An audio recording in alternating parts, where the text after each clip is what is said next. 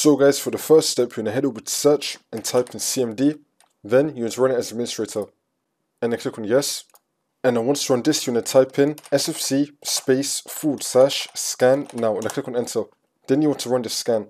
We can run the scan in the background as you complete the next steps in the video. So you just want to minimize this. And now for the next step, you're going to head over to search and type in check for updates. Click on it. And then once you run this, you're going to click on check for updates. Make sure your computer is fully up to date. And now for the next step, you're going to head over to search again and type in device manager. Click on it. And then once you run this, you're going to expand display adapters. Now you're going to find your graphics card. You're going to right click on it and then click on update driver and then click on search automatically for drivers.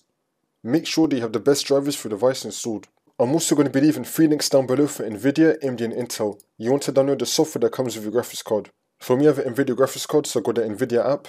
And then once you run our software, you're going to click on the driver tab. Now you're going to click on check for updates. Make sure that your graphics card drivers are fully up to date for your software.